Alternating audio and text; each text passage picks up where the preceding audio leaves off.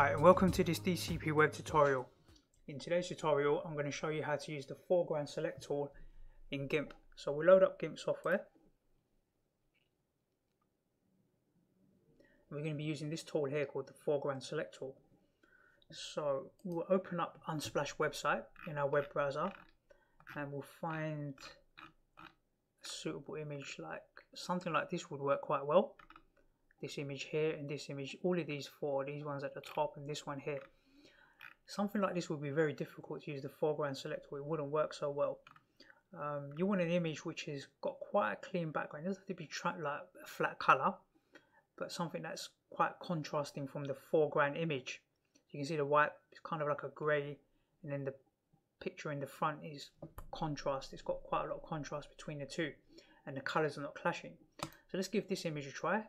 We'll click download free, and then we'll open up this folder on my desktop. Let's just open up this folder and we'll drag and drop the picture in here. We'll minimize this, drag and drop it into GIMP, and we want to use the Foreground Select Tool. So we select this tool here.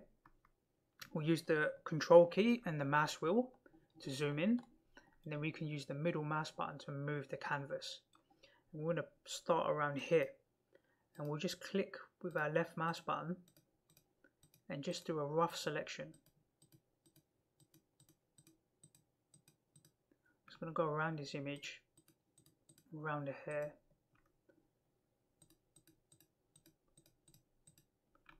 and just do a rough selection. It doesn't have to be super accurate, but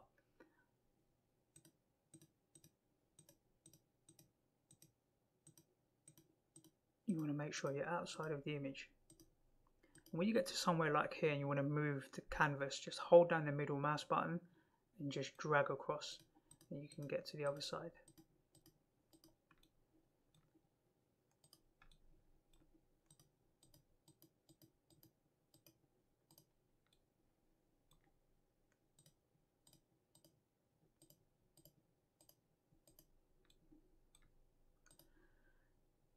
And really what we want to do here is when you get to the bottom here, we want to join them, and when you move your mouse over the first point, you can see it goes orange.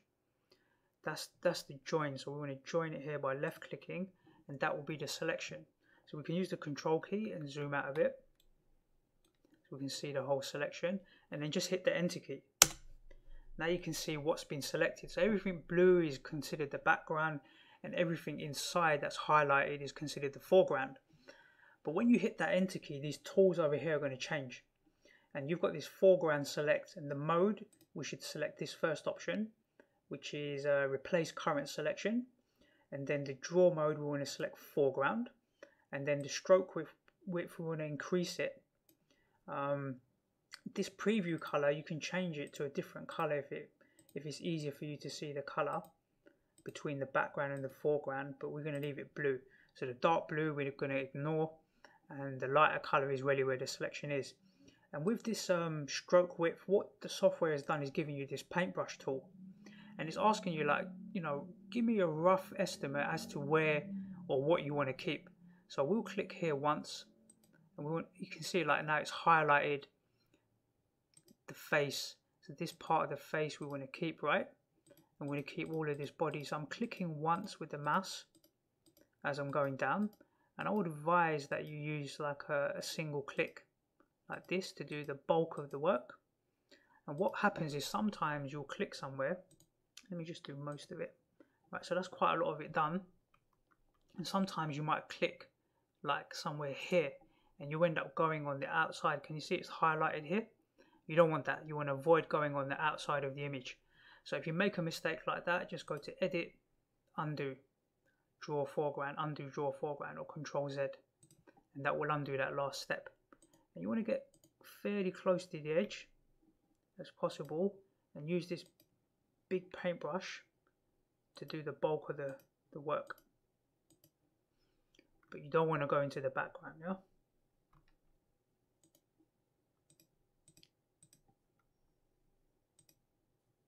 And when it comes to hair, you've got to be a bit more careful. Let's just do the bulk of this up here. So you see the hair down the left hand side here. We want to make this a bit smaller, this brush, and you don't want to click where you can see the background showing through. So you want to avoid clicking where you can see like the white or the background showing through. So all of this is good up here, but avoid clicking over like these sort of areas. But where it's just like hair on its own, you're good to go.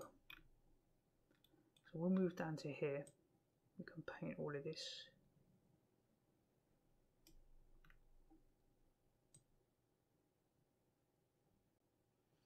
You don't have to get too close to the edge. It's better to probably stay a little bit away from the edge than go into the background. If you go into the background, then this tool's not going to work very well. So avoid going into the background.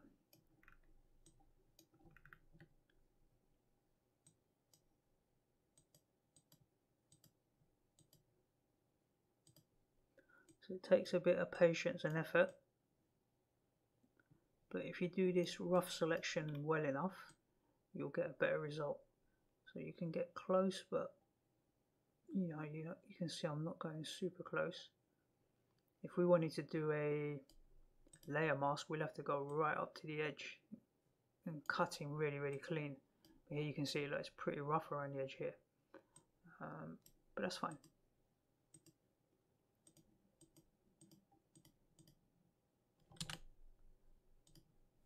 We have to avoid going into the background. That's the main thing.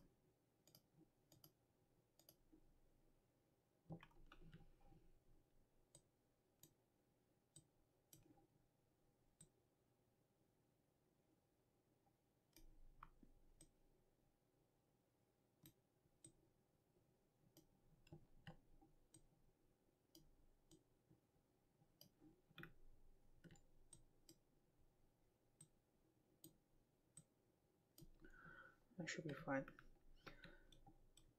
Okay, we'll move to this side and just get a bit closer to this side.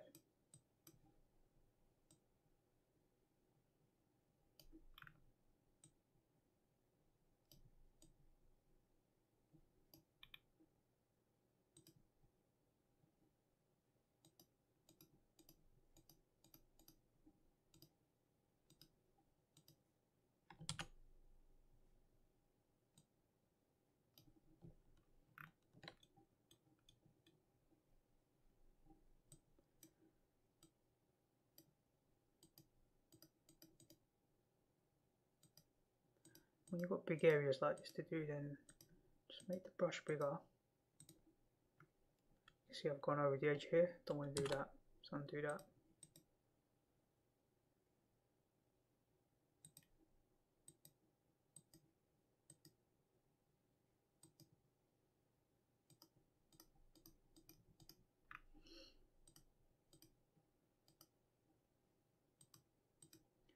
And these single clicks just make life easier. If you make a mistake, you can undo it without having to undo a lot of work that you've done already. So try and do that.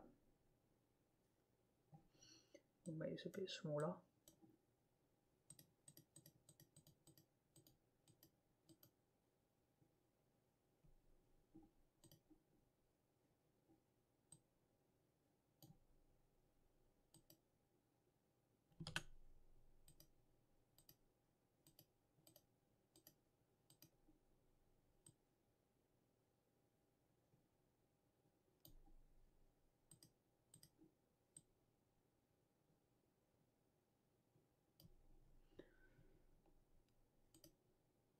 Okay, we're pretty much done. That should work pretty well. So you can see the inside selection is quite rough. It's not like right to the edge like you do in a layer mask. So once you've done that, hit the enter key, and all that background is going to get removed. Then we can just go ahead and do click select here. So click this select button here, and that will make a selection. Then we can press Ctrl Z to copy that selection, create a new layer here and make it a transparent one. Click OK. Then we can do Ctrl V or edit paste. We'll paste that selection, and then we need to anchor this floating layer down, so we need to click this green anchor here then we can remove the background, this bottom image, we can just hide it, and then we'll have the selection here. Then the next thing we can do is go to File, Save As, and we'll save this as image-01 and click Save. And then we can go back to Unsplash. Maybe we'll look for something, we need to look for somewhere, some background, so we look for New York maybe. Let's find something New York based. Let's have a quick look through here.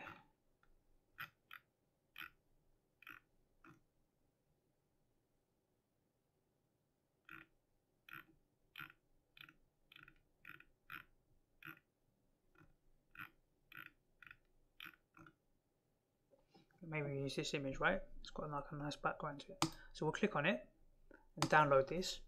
I'll put a link to this in the YouTube description as well. You can use this same background or pick any background you like. You want something of like a similar shape. So this, the original image was portrait, so we want like a portrait image, tall image. So we'll drag that into the folder here. We've got that here. And then we'll drag that image, that background image, into the layers here. And we'll click keep, and now we can see it on a different background. So it wasn't the cleanest job, could have spent a bit more time doing that, but you can see it's not a bad effort for the time that we spent. It's acceptable. And then we can click on the top layer here, and we can go to the resize tool, scale tool, click it, hold down the shift key, and we can rescale something like this.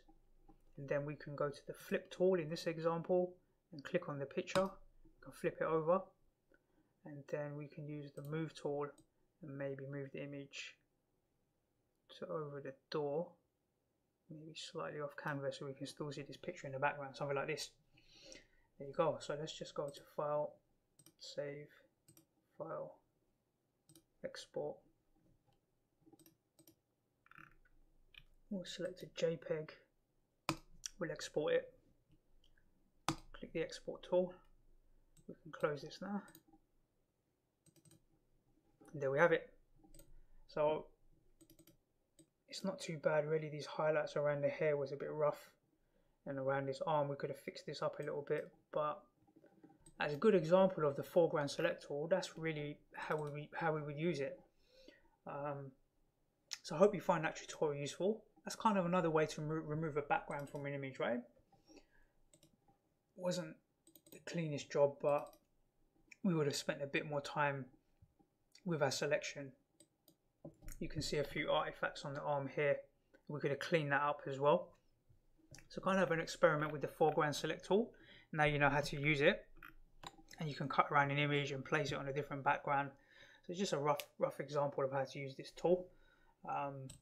Maybe later I'll do some more examples of maybe a clearer cut image and spend some more time on it, but didn't want this tutorial to be too long. So I hope you find that tutorial useful. Go and experiment with the foreground select tool, and I look forward to seeing you in the next DCP web tutorial.